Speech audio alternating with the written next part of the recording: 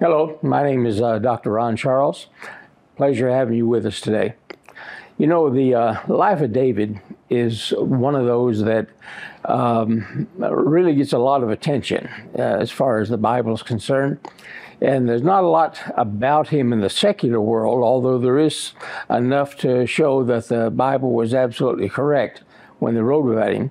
But David went through his own trials, his own struggles. And we'll be reading out of 2 Samuel today. So if you have your Bible with you, would turn to 2 Samuel, the 5th chapter, and we'll begin to read at verse number 6. It says this, "And the king," this is King David, "and his men went to Jerusalem unto the Jebusites, the inhabitants of the land, which spake unto David, saying, Except thou take away the blind and the lame, thou shalt not come in hither," thinking David cannot come in hither. Now what this means is that the inhabitants of the city there in Jerusalem told David that, you're trying to conquer us, but we can defend this city with just the blind and the lame and still defeat you. But let's continue. "Nevertheless, David took the stronghold of Zion, and the same is the city of David. And David said on that day, Whosoever getteth up to the gutter and smiteth the Jebusites and the lame and the blind that are hated at David's soul, he shall be chief and captain, or chief and captain of my army. Wherefore they said, The blind and the lame shall not come hither into the house of David. So David dwelt in the fort, and called it the city of David. And David built round about it from Milo to inward. And David went in and grew great, and the Lord of hosts was with him." The Jebusites had been a thorn in the side of the Jews or the Hebrews for quite some time. And the very first record we have of the Jebusites is a Hittite document. And the Hittites lived up in what is now present-day central Turkey. And then along with those people in the far eastern part of what is now Turkey was the Hurrians. And they got together, so they intermarried, and the intermarrying of those that group produced another society. That society was the Hurrians, and they then went down to Cana. And when they were in Cana, they interbreeded or intermarried with the giant nations that were down there, and the product of that union, they became known as the Jebusites. And so some of these Jebusites, they came out to be giants and some regular normal-sized men, but they did have that giant rebellious bloodline within them. Now, when Joshua went in with the children of Israel after their exodus from Egypt, they were commissioned by God to drive out the inhabitants of the land. And one of those inhabitants were the Jebusites. Now, the Jebusites had settled around this mountain that they call Mount Zion. And around that mountain, they basically put their village, they created their own village, and they call that Salem. And but then there was a fortification on top of the mountain. The mountain itself was probably about 1,000 feet higher than the rest of the area, and it had a flat top, and it was about 60 acres up there.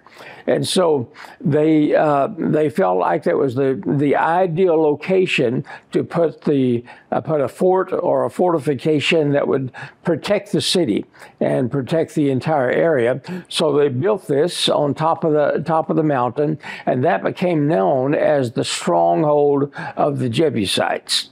And it was very powerful. As a matter of fact, out of all the forts, castles, military fortifications in all of Canaan, it was the most powerful. And it was one that was most noteworthy as far as holding out against any type of siege. The tribe of Judah tried to take it, and they were not successful. The tribe of Benjamin tried to take it. They were not successful. And so finally, they just decided, we'll just leave these Jebusites alone. Now, the fortification itself was called Jabez, because that was the Jabez, meaning the power of the Jebusites. And so that entire region then, you had the village of Salem, and then you had the stronghold of Jabez. So the entire area together was called Jerusalem.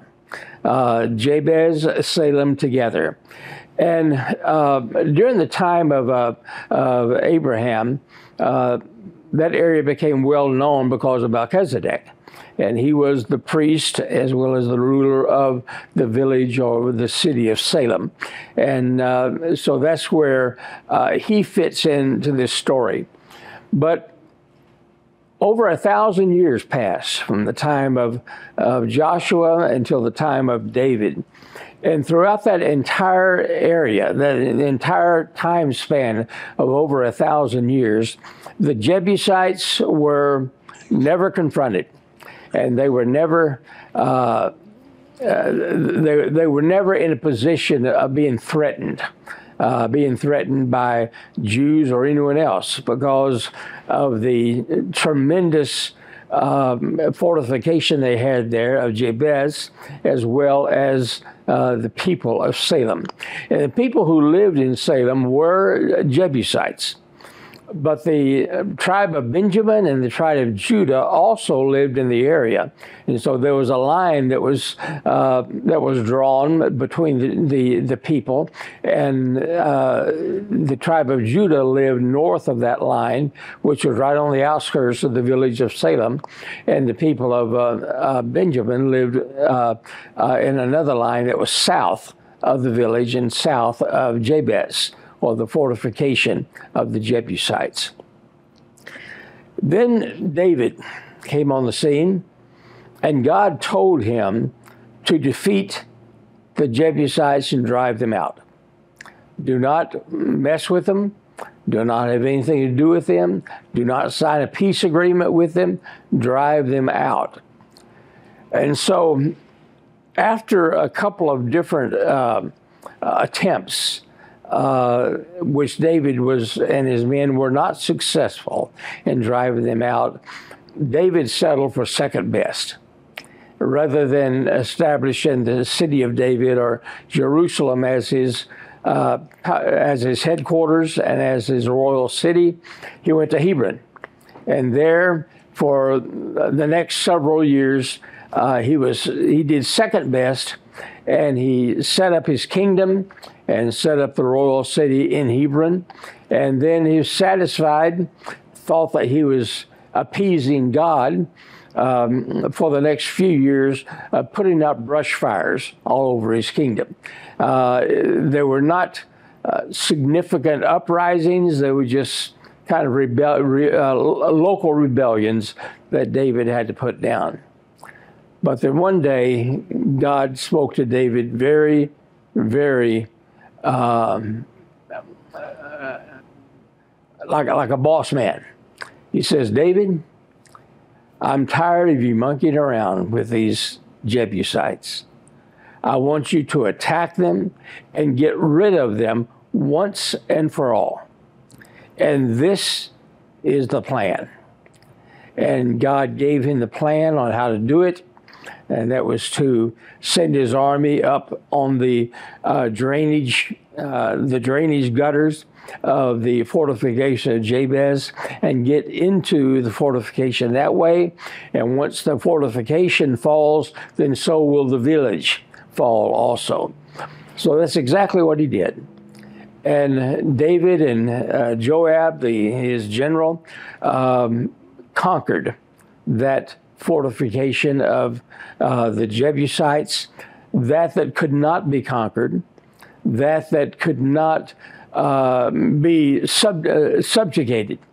It was brought to total and complete defeat by David, Joab, and his men, and they were very successful with it. David had never been called great by God. He had never been in a position where God would say, your kingdom will last forever, and your legacy will last far longer than your name and than your life. But after the defeat of the Jebusites, in verse number 10 of the same chapter, we see this. And David went on and grew great, and the Lord God of hosts was with him. Now, that's the first time that those statements have been used for David. And so once David accomplished what God had told him to do several years before, and what God wanted to be done all the way back to the time of Joshua and the driving out of the inhabitants of Canaan. Once that was done, then God said, David, you are great.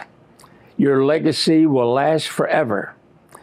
And today, the line of David is still talked about more than any other of the royal lines of Judah or Israel, even more so than Solomon, more than Jehoshaphat, more than Hezekiah, more than any other king who has ever ruled the Jewish people.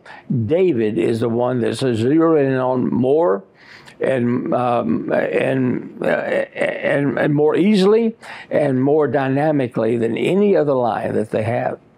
And it's only because David paid attention to what God said and did what God told him to do. All of us today have our own Jebusite fortifications. Some of that stuff that is in our lives, it could be a bad habit. It could be personality, character problems. Maybe we can say that, well, that's just me. That's just my personality. You know, I inherited that from my dad. I inherited that from my grandmother. And, you know, when you accept me with all my faults. And so all of us have our own fortification of the Jebusites.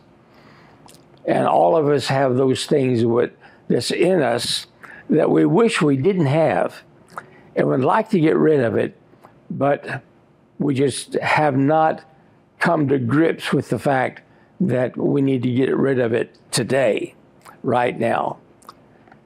And because of that, then we are still a step slower than greatness. It seems pretty obvious that in order to be great in the kingdom of God, if you're using David as an example, then you have to get rid of the Jebusite stronghold that's in your life. You have to get rid of that thing that is holding you back. That thing that perhaps has been a part of you for many, many years, has been a part of you your entire life. And many times when we do this thing or get involved with it, then we feel bad about it. We say, okay, well, you know, God, I'll catch up with you next time. We'll get this resolved. But it seems to never get resolved. The Jebusite stronghold seems to always be there and seems to always stand in the way for greatness in the kingdom of God, the greatness that God wants us to be, the greatness that God wants you to be, seems to fall short because we have not yet taken care of the Jebusite stronghold that is very much in evidence in our life. And it stands like a castle on top of a mountain. Everyone can see it. Everyone knows that it's part of you, and everyone acknowledges it. But it's still not something God wants you to have in your life. It's something that is obvious to everybody, but it's also something that needs to be eliminated. It needs to be no longer a part of your life. David got together with God, and God said, this is how you conquer. This is how you conquer that stronghold. You approach it from the direction that I tell you you must approach it. You can't hit it head on. If you hit it head on, you'll be overwhelmed. You can't use the world's method of dealing with these things because it's too big. It's too powerful. And you cannot overcome it by using the world's means and methods. You got to use God's means and God's methods. And when you use His methods, then you're successful. God told David to go up through the gutter. I'll go up through the area that is not well known, the area that is not that you can't see it right away. There's something that is hidden from everyone else, but you know that it's there. The only way you can find that is communication with God.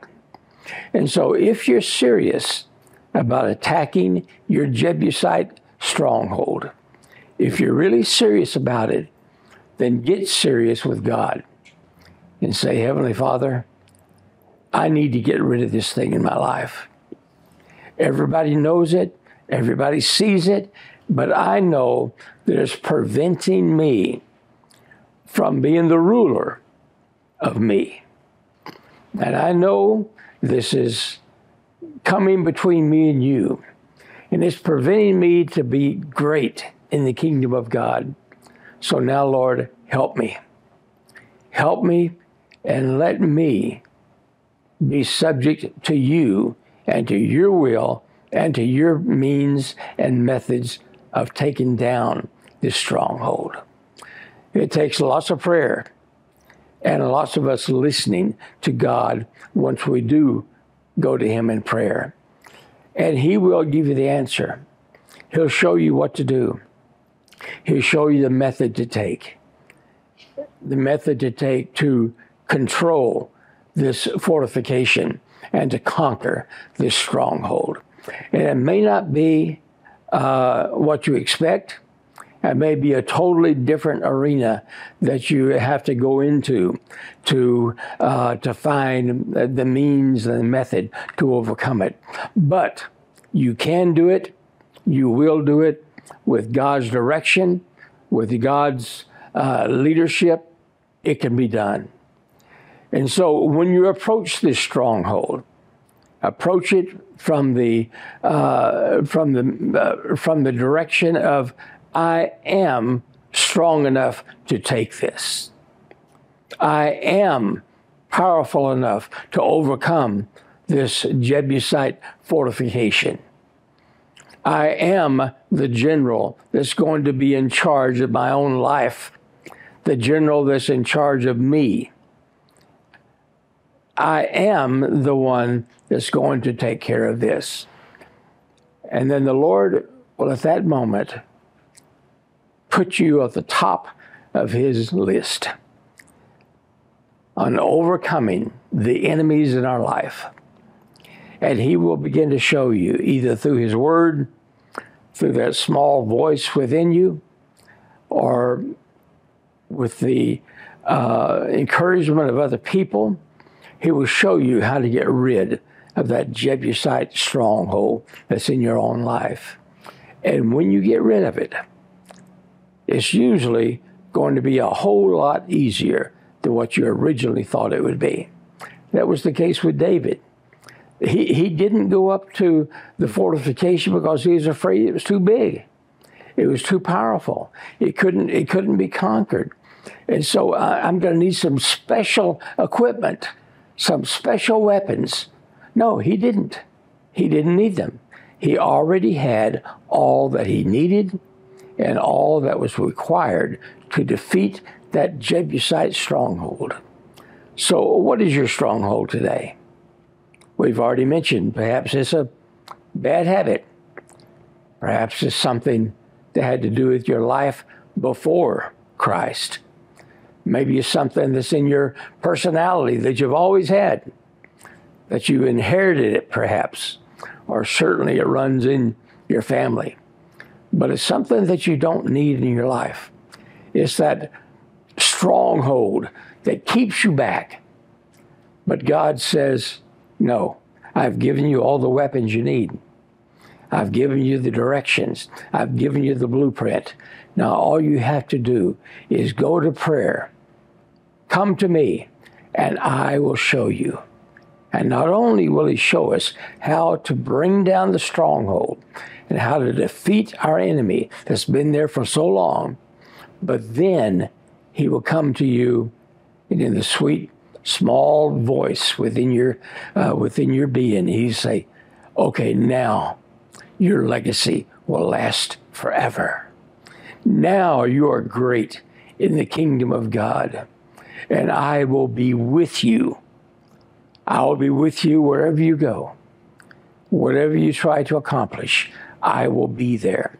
And I will be holding your hand. I'll be lifting you up.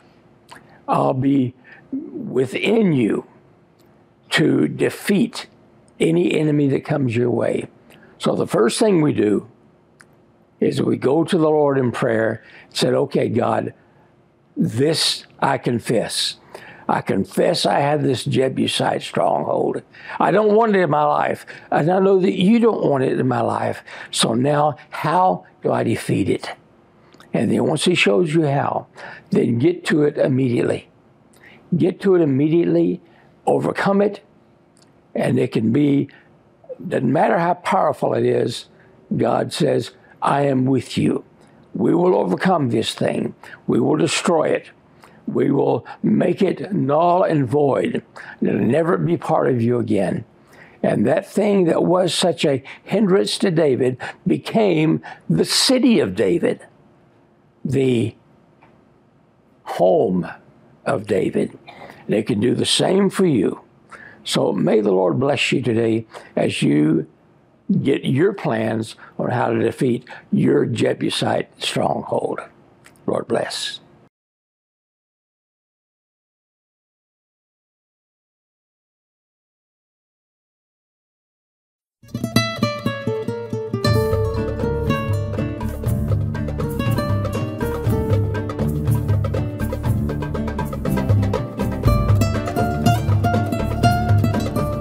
Welcome to Cubit Farm. Welcome.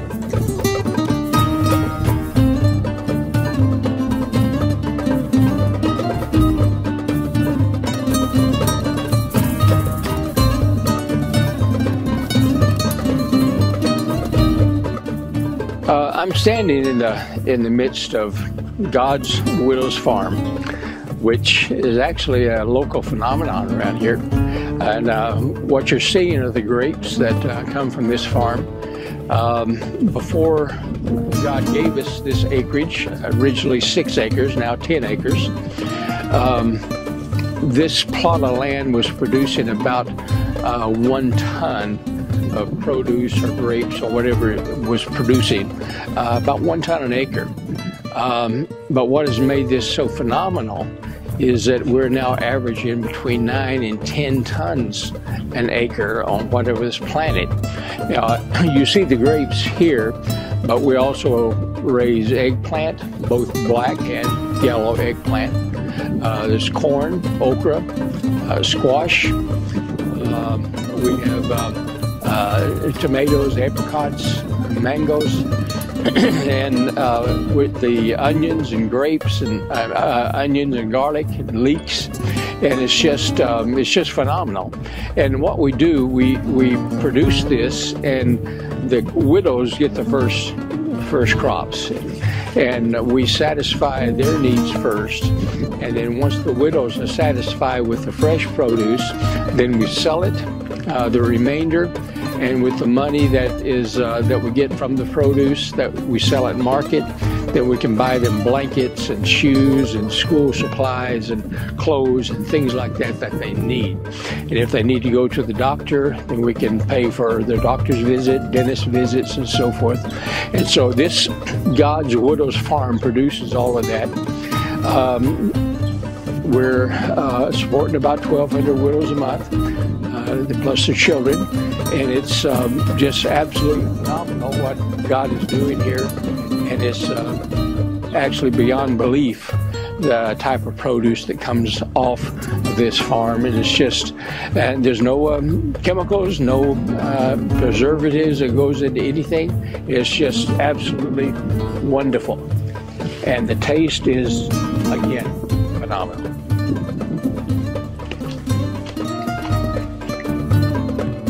God's Widow's Farm is made possible by supporters of the Cubit Foundation.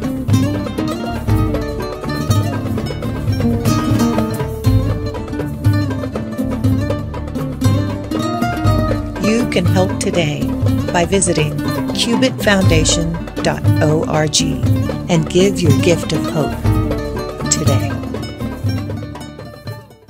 Dr. Ron Charles has spent over 50 years researching and uncovering the truths about the life of Jesus and information that proves the historical authenticity of the Bible. Gleaned from his years of tireless work, research, ministry, and archaeological work, and watch the pages of the Bible come to life like never before. Go to cubitfoundation.org and place your order today. All proceeds go directly to Cubit Foundation's efforts around the world.